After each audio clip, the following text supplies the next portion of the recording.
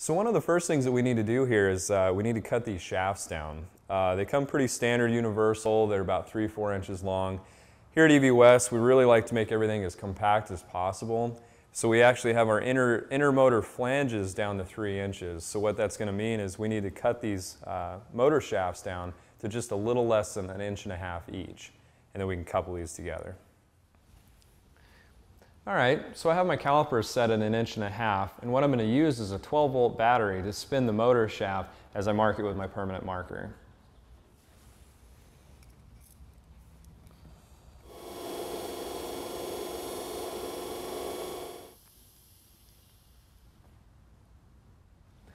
All right, now that our motor is marked, what we're going to do is use the same 12-volt battery, and we're going to spin the shaft while we cut it. And what that's going to do is it's going to ensure a true cut all the way through. We're just going to use a regular old 4-inch cutoff wheel. You can get these at Home Depot, anything like that. Let's go ahead and do it.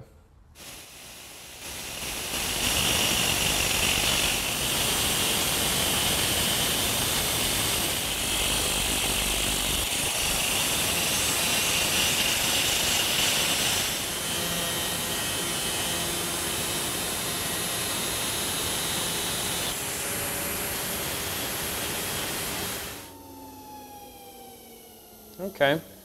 Well, as you can see at the end, I kind of, I took the tool and just kind of ground over the end and over the edge of the splines, and that's to knock down any kind of burrs or anything like that that would hinder the coupler to slide onto there. All right, so we're finished with the first motor. Let's go ahead and do the same thing with the second one. What you're going to want to do is it is 1.5 inches from this face here out, or you can do 1 inch from this step here, which is already 1/2 inch out. Let's go ahead and set this up here. Okay, now our mark is set. Let's go ahead and cut it off.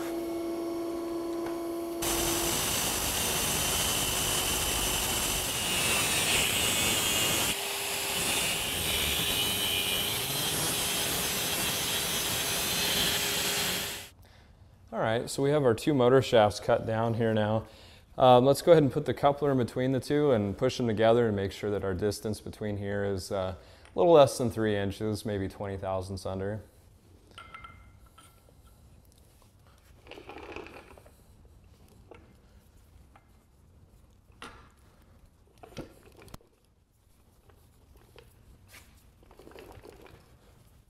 There we go. Okay. Now we'll just check our distance. All right, so I checked the distances between the 2 now, and we're just under 3 inches, so we're good to go. What I'm going to go ahead and do now is I'm going to pull the motors back apart, and I'm going to put this flange on this motor, this one on this one. You bolt the flanges to the motor first, and then you bolt the 2 flanges together. So let's go ahead and do that.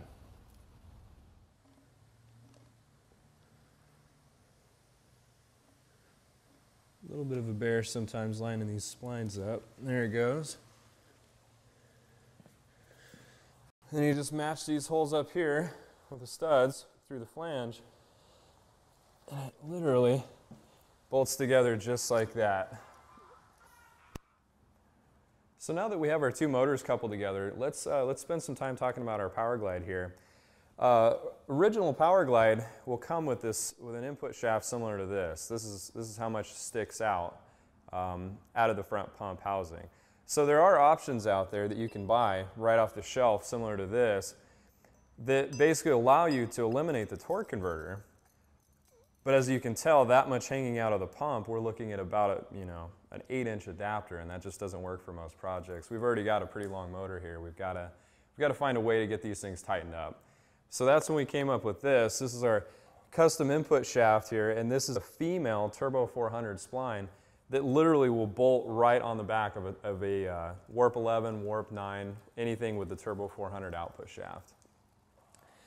Now, because of the fact that we're not running a torque converter, we actually have to supply oil when these motors aren't spinning. We actually have to supply oil pressure to keep the clutches engaged. And that's where this comes in. This fitting right here on the outside is where our electric pump gets, where the pressure gets put in. Goes in through here, there's a one-way check valve, goes through this line, and it goes right into the front pump. Feeds pressure just like the transmission is used to seeing. All right, well, before we get this thing mounted up, I just kind of want to talk about the splines, the reason why we did a splined coupler instead of a keyed shaft. One of the reasons is not having a set screw pushing down on a keyway and being able to get to that. None of that seems to really work out well. This transmission, I can literally grab a hold of it and I'll just slide it right on the splines, I'll bolt it in, and the thing is completely done. So let's go ahead and do that.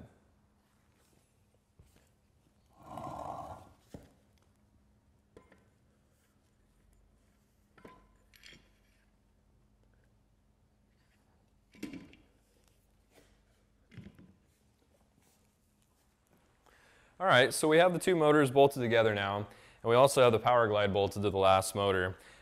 We should probably talk a little bit about the hydraulic system in this. Now, we don't run a torque converter with this Powerglide, so basically what we have to do is when the motors are not turning, we actually have to supply hydraulic pressure with this pump to keep the clutches engaged. So literally it comes with good mounts for it. It comes with a rubber perch as well, it keeps it real quiet. We also supply a few other things. There's some fittings here, hose, relays, wiring, everything you're going to need to do that. We recommend probably using number 6 fittings, just for running the plumbing on this. Also, we tried a lot of different things, pressure and everything else, but what ended up working out best for us is an RPM window switch. And what this actually does is anything below 500 RPM actually turns the pump on to keep all the clutches applied.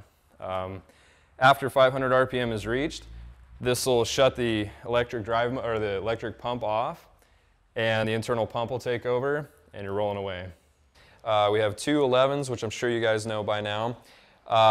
They're capable of doing 1,000 to 1,200 foot-pounds of torque between the two of them, and you can expect anywhere from 400 to 600 horsepower depending on voltage sag. Overall length of the whole package is 54 inches. And on the back of it here, obviously we have our 2-speed Powerglide setup. You can get this in a 1:7:6 ratio first or a 1:8:2. And then second gear is direct, so just your 1-to-1 straight through. Yeah, some of the great features as well with this is it is more than capable of handling any kind of torque that these two motors can put out to it. But it also has park. Park is really important with electric cars. These motors freewheel, and if you just rely on your engine holdback like you would on a gas engine, it'll just roll down the hill. So great park. You can use your e-brake as well as a backup. I think that's a good idea. It does have reverse, which is another big deal with DC motors.